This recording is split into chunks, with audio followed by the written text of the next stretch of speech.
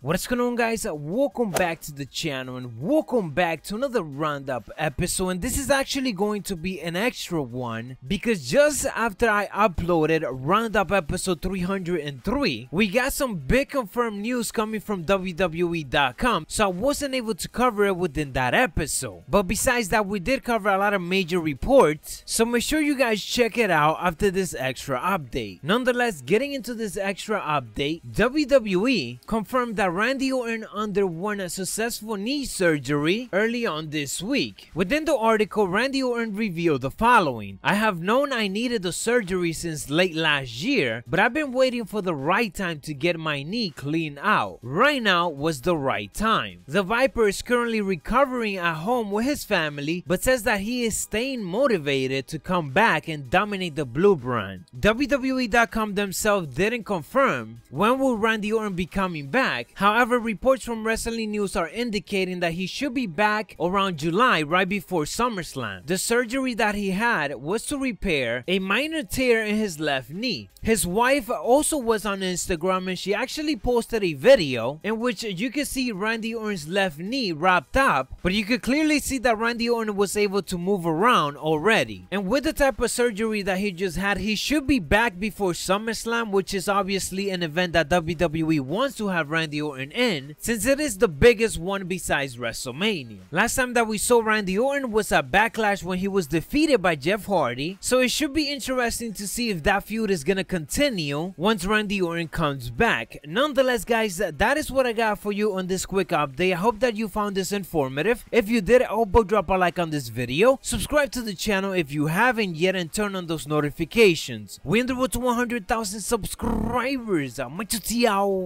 dig it! And don't forget to check out roundup episode 303, which was just posted right before this video. Go ahead and give me a #savage on the comments.